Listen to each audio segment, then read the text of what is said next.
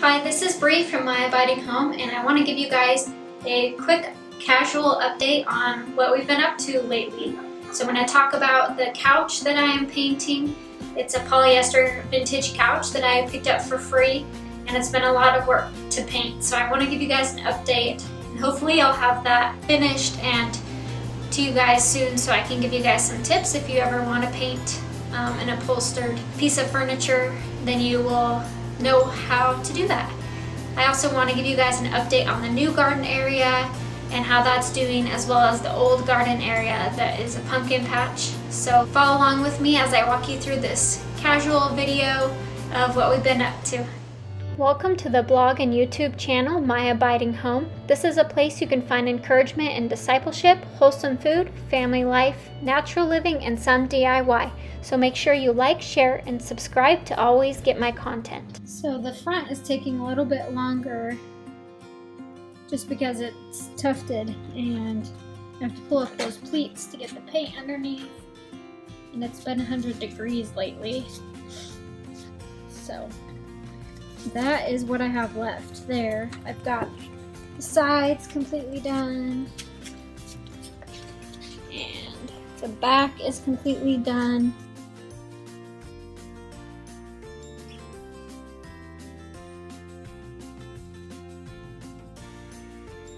Now when I say completely done, I mean I still need to sand it and put the furniture wax on.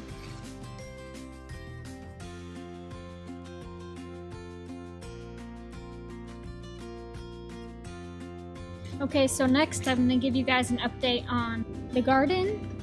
Okay, so now we're over in the new garden area. So I did lose some of my tomato plants. They started to curl up and die, but these ones are going strong.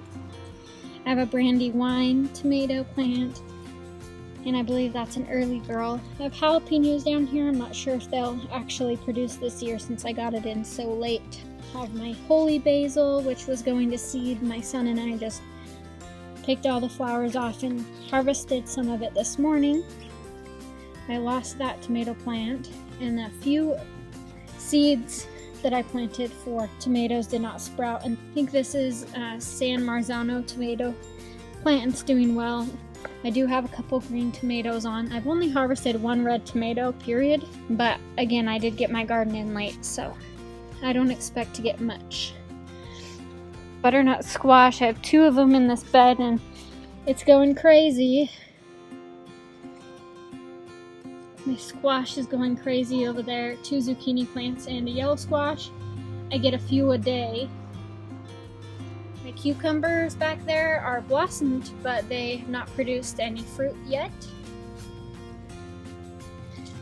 This is the herb and flower garden. I have some borage that's doing well for the bees there. I like to also use the leaves in my water. Gives it a cucumber taste. My cosmos have not bloomed yet, but they are looking like they will soon. My chives. I do have zinnias coming up finally. I have onions. I planted some other onions, green onions and red onions in this bed, but not very many came up, and my spinach went to seed. But again, I did get them in late, so I don't expect much. Here I planted carrots and other root vegetables, but I only got a few carrots sprouted, so I'm not going to yield really any of those right now this year. I'll plant some more in the fall, but right now it's too hot. I did lose this cherry tomato plant to whatever disease. I don't know what disease it has. This tomato plant is doing well. That one's doing well, but they're not yielding fruit yet. My bell pepper plants are looking good, but they're not giving me any fruit yet. I do see some blossoms though, so that's good news. Okay, so I have basil that's starting to go to seed over here. I've been working on picking off the flowers so that it can hopefully keep producing. The rest of my tomatoes are looking kind of gangly, and These are the ones I mostly started inside, so I'm not sure what happened there, but again, my soil is new, so maybe the soil just needs time to set in. But all in all, I'm happy to at least get anything from my garden this year. So yeah, that is that. I have a pumpkin patch over on the other side. I'll go ahead and show you guys where we're at there. Okay, so this is the old garden area. I planted a couple rows of pumpkins. This here is gonna be a winter squash of some sort, probably butternut or acorn. And then those two plants are Jardale pumpkins, so I'm glad I at least got some of those.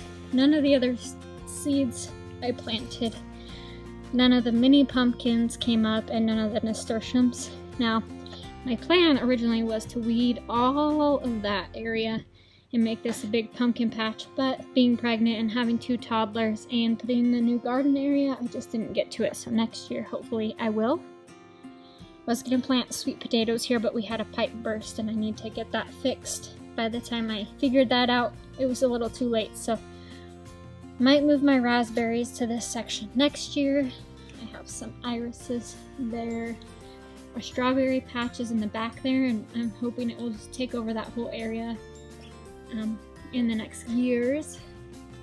And then way in the back corner over there are the raspberries. They're definitely crowded, but I didn't have a lot to work with when I first got my garden going, and I had raspberry plants showing up randomly everywhere because of the soil that I got. So I will take the extra raspberry plants and plant them either over here or somewhere in the new garden area. Alright, well thank you so much for stopping by and watching this video. Make sure you like, share, and subscribe so you never miss my content. I make a new video every week on wholesome food, discipleship, family life, natural living, and some DIY along the way. Have a blessed week.